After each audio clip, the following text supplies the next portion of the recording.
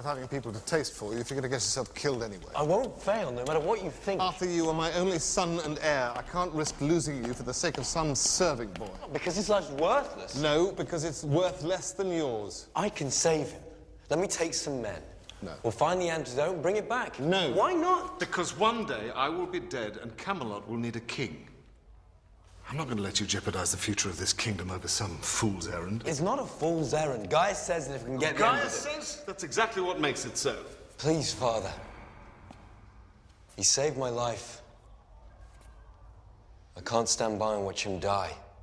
Then don't look. This boy won't be the last to die on your behalf. You're going to be king. It's something you'll have to get used to. I can't accept that. You're not going. You can't stop me. Damn it, Arthur, that's an end to it. You're not leaving this castle tonight.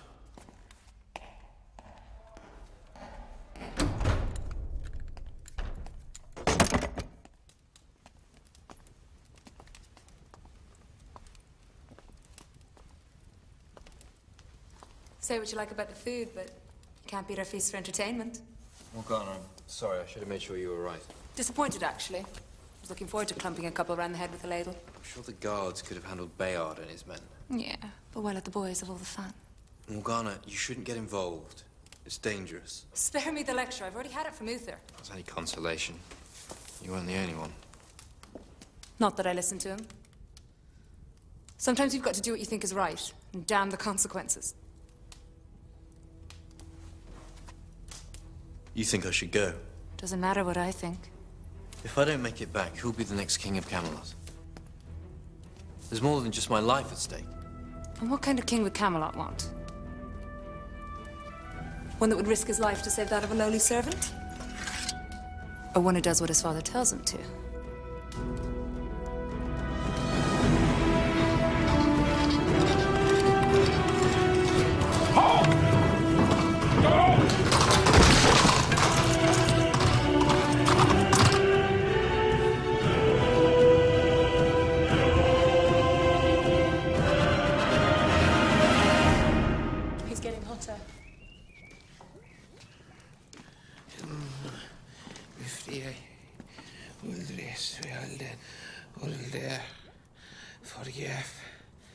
What language is that? None.